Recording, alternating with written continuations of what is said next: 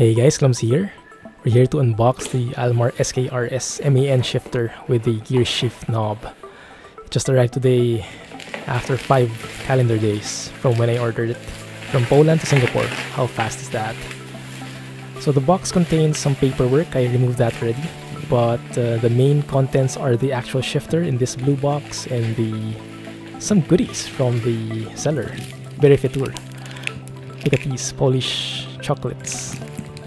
Not sure what you call them, but how you pronounce that, but they look good. I'm going to try that.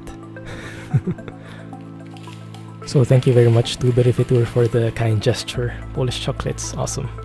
Let's open the actual shifter, ALMAR brand. Beautifully packaged. And inside, dun dun dun dun. Drum roll please. There we have it. USB cable. I think the length is sufficient for most of our needs. For me, I think this will do just fine. And then the actual shifter is wrapped in pretty neat plastic. Let me just take that off. 1 second. Alright, almost out. And we will see it in all its glory. Looks very nicely done. That is the actual Gearshift knob, which you can map to any button you like. That's the splitter. The range is below. Just trying out these switches. And this is the leather part. To be honest, I'm not quite sure how you use it. Maybe for other steering wheels you would need this leather part here, but I think for the Logitech G27, which I have, I don't really need that. Craftsmanship is very nice. This is the range right here, low and high range. Beautiful. I think this comes from actual truck parts. This is not just assembled. So this is what you would actually see in an MAN TGA or TGX truck that's manual. Awesome. And there you go. That's the ALMAR branding right there. Genuine ALMAR product. Beautiful. Man, can't wait to try this out. Alright, let's assemble this. Meet you back in the steering wheel area. Alright, so I have the Logitech G27 steering wheel. This is how the shifter looks by default. And once you place in the ALMAR SKRS shifter, that's more or less high level how it will look like. But first, let me show you again the buttons. Splitter, this one, that one, range, that one. I hope I got it right. And that's the gear shift button. Alright, so this leather part though, I'm not really digging it. I would not like to put it in my wheel because if you see the shifter below, there's actually already a leather part there. So I think, for my purposes, I'll just remove this. I think I should be able to just pull it out little by little. There you go. Because I think it's only clipped in by a cable tie or something like that. So it shouldn't take too much effort to pull it out slowly, little by little, so I don't destroy it. And I think that should be enough. Because I think other shifters don't come with this leather part anyway. And it doesn't hurt, really. There you go, almost out. And there we go. So that's how it looks. Yeah? Alright. So it doesn't look half bad with just the actual metal knob without the leather cover. Still looks professional, and I think it will just blend completely well with the steering wheel we have, with the shifter we have. Right. So now we're ready, let's assemble it. First up, we have to remove this cap. Just flick it off like so. Easy peasy. No need for screwdrivers, anything. That's just there. And there is a screw right there in the middle. I can't show it to you now, but I'll show it to you later in a sec. So let's get a Phillips screwdriver. Just loosen this up a bit. It shouldn't take more than a few turns. You can already feel the knob loosening. There we go. Just pull it up and it should come right off like so. Easy peasy. Now I can show you the screw. There it is. So just fasten that, loosen that a bit, and it should come right off. And now it's just a matter of shooting in the new shifter. So you can see at the bottom of this shifter is the screw, which actually serves as the locking mechanism. So just unfasten that first, just loosen that up a bit so that you have enough space to shoot it in, like so. Just pop it in right that easy. Just make sure to align it well. One sec, like so. Shoots right off. It's a bit loose, of course, but then you'll just have to tighten the screw. And it's best to use a screwdriver for this, so you're sure that it's locked in place. Otherwise it will be a bit shaky and wobbly. But from that point, you should be set. Test the switches. Test that it's stable.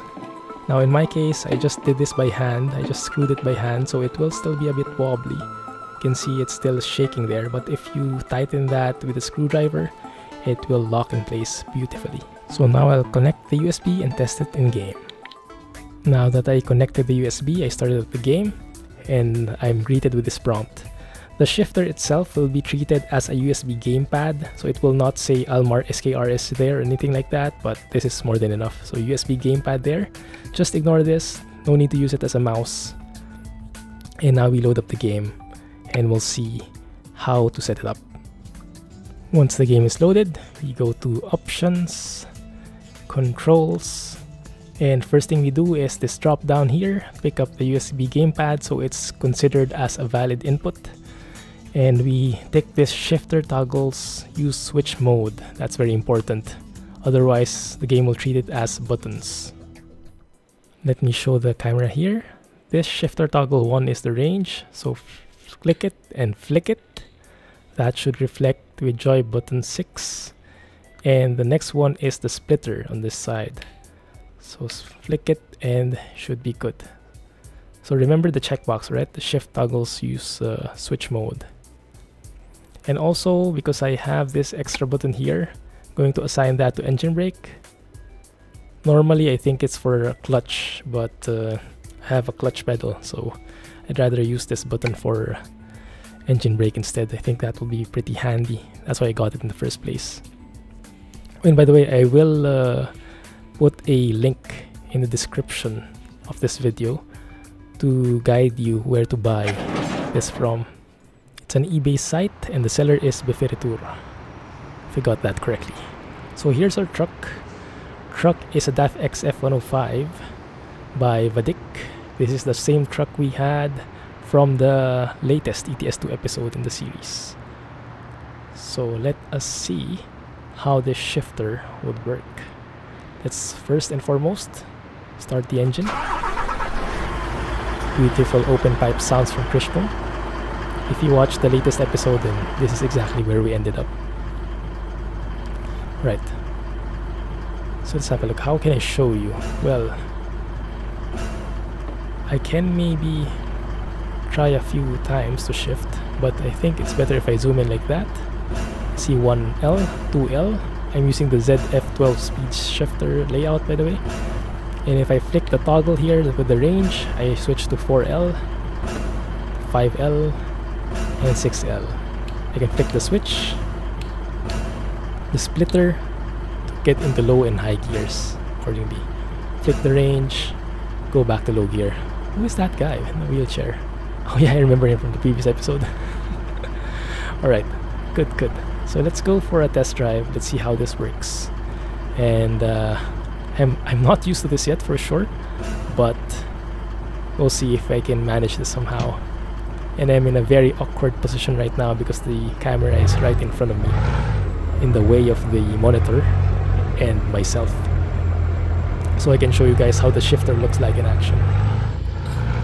Yeah, but this is not a very sustainable way. I can hardly see what's in front of me. Anyway, let's get out first. We have a double trailer at our back, so we have to be very, very careful. Beautiful. Okay, that's the wrong way. That's the wrong gear. With the ZF12 speed, you don't actually have the second gear on the middle bottom.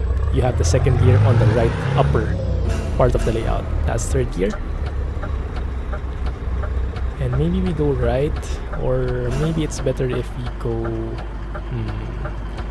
let's just go left. let's just go left. So that would make more sense. Going back the way we came from the previous episode. Right, so let's test this out. 2L. 3L. If I want to go to 4th, I flick the range. Go to 4th. Beautiful. That's the engine brake. Going back to 3L. Just testing out the engine brake here. It works. Nice. 2L, 3L. Flick the range. Oh, wrong one. Range is here now. I got used to my old button for the range. Beautiful. That's the splitter. Came to 4 high there. Go to 5L. So I flick the splitter to low and then I change gear to 5. Of course, all of this is with the clutch stepped on. But yeah, you get the idea, right?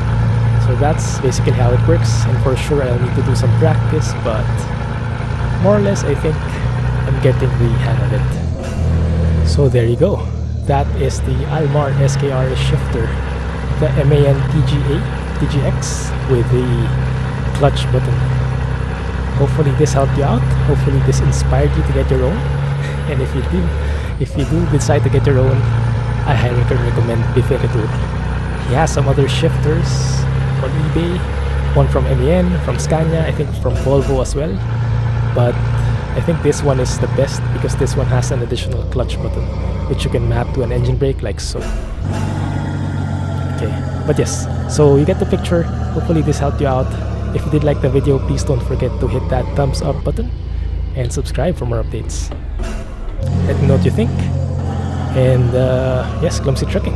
Catch you guys in the next episode. Bye-bye.